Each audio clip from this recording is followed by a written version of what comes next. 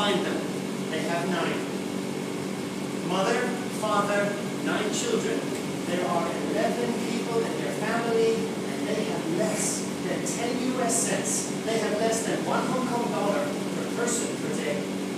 And my friends, today if I was nice and I gave you 10 US cents, or 1 Hong Kong, and tomorrow I gave you another Hong Kong dollar, the next day I gave you another Hong Kong dollar, tell me, in any country, can you stay alive with 10 cents or 1 Hong Kong dollar every day? Can you stay alive with that? Obviously, forget your car, forget your house, forget electricity, forget water, forget school, but think about your clothing. Can you pay for clothing if you have 1 Hong Kong dollar a day?